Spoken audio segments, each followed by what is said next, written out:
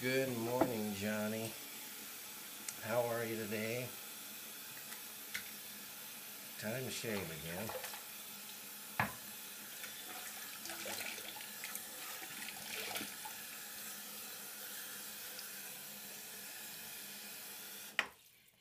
So what's on your mind this morning? You ready for another week? You ready to dig in, have some fun, get some good stuff done? I hope. So, one of the things I thought I'd share with you this morning is, if you're going to school, I hope you all are, if you're teenagers, unless you're done with high school, then I hope you're considering college or other education that will help you learn more skills or gain more abilities and knowledge, experience. But in that process, usually you always have tests.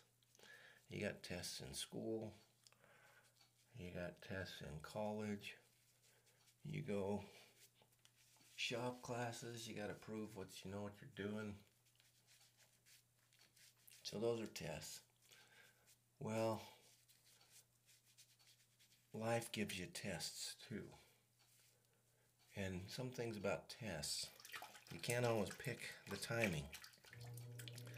You know, when your teacher's ready to give you a test in school, tells you the date, and you know the time that test is coming. And you got an opportunity to prepare for it. So, are you getting ready for the tests you know about? I used to, in school,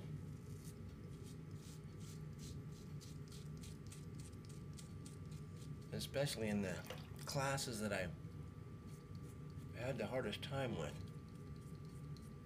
it could have been physics or math or whatever the class was, but I used to dread some of those tests because I knew they were coming, and especially right before. So like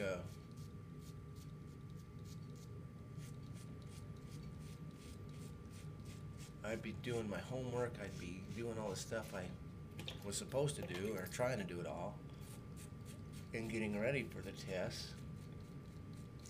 But the test would come, right? I mean, the test is going to be there, and I'd be worrying about it. And I'd do my best to study, to prepare, to practice, to do the homework, to review it, sometimes with friends, which is a good strategy, by the way, because they'll have a different perspective than you, as long as you're actually doing the work and not distracting each other.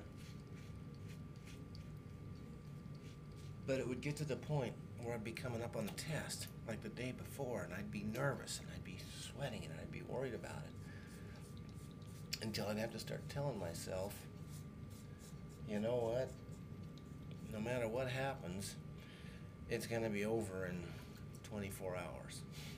So for good, bad, or ugly, at least it'll be over, and I can quit worrying about it. Now, you may not worry like I did about your tests in school or elsewhere, but a couple lessons out of that. One, make sure you prepare yourself. Do the best you can, especially for those tests that you know are coming, whether it's a math class or physics, English, whatever it is, and you've got something coming. Prepare yourself. Even if you're worried about it, let that be your motivation to do the preparation. Don't worry so much that you're not using your time well. Sometimes that can slow you down. Too much worry, I mean. But realize that for good, bad, or ugly, it's going to be over eventually.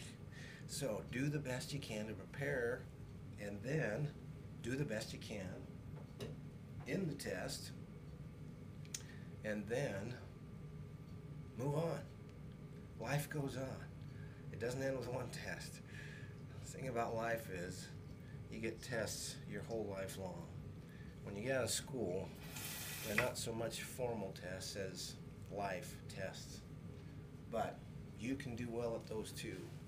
And even if you get a C or a D, or maybe you even flunk a test in life once in a while, good news is you can retake. You get some do-overs. Sometimes you have to go back and learn the lesson better so you can do better the next time that test comes around. Johnny, I got all confidence you can do well. Make sure you're doing your best to prepare for your tests, your exams, whether they're formal in school or whether it's how you're treating your mom or your siblings or your friends. Those would be some of the informal tests in life. And always remember that I love you. You go have a great day.